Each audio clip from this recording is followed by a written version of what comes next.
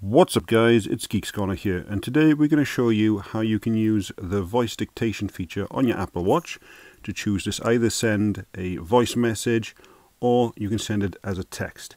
Now you're going to go into your Apple Watch settings, you're going to scroll down to messages, and here you're going to see dictated messages where you currently have transcript. You can change that to just audio or transcript and audio.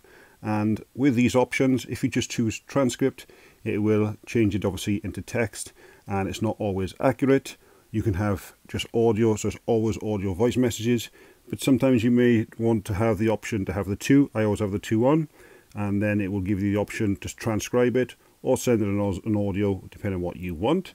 So we're going to go over now to the Apple Watch and we're going to have a look at how it actually looks like once you got both features turned on.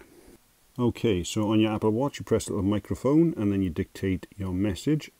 This is a test of the dictation audio feature.